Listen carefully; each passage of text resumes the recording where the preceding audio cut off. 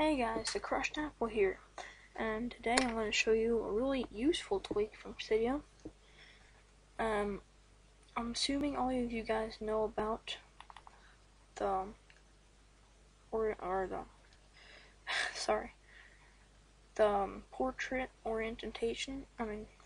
Lock rotation. So it makes it so you can't go into landscape mode, and even if you try to go into landscape mode first and then turn on the rotation lock, then it just automatically goes into portrait mode, and then you can't go into landscape mode. Now what this Cydia tweak does makes it so you can lock the rotation also while you're in landscape mode. So you can be in landscape and it won't work to go in portrait.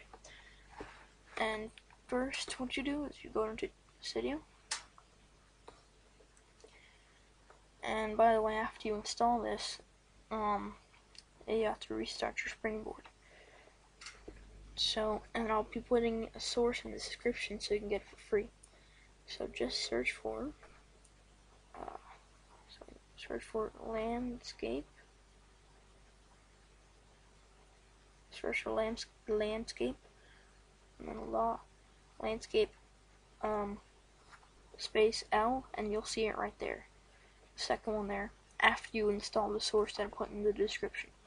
I'll just show you how to install the source now. Just go into Manage, and then go into Sources, and go to Edit, Add, do the repo.insanely.com. Now this repo has a lot of cracked Cydia tweaks and apps.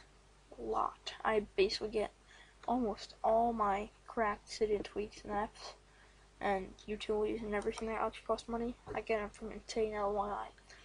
After you install that, come back here and install the landscape lock rotation. Alright. And it does not take long at all to install. It's done already, as you can see. Now reloading data should not take a very long time. Alright, now I just have to restart the springboard, so I'll just come back when it's done. Alright guys, my iPod has now restarted the springboard, and I just slide to unlock. And now, just wait a bit. Now you can see that if I go into landscape mode first,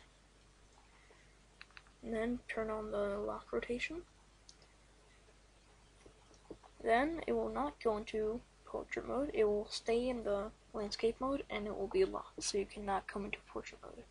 This is useful for if you want to, watch a YouTube video, that also goes into portrait mode. You can use this for that.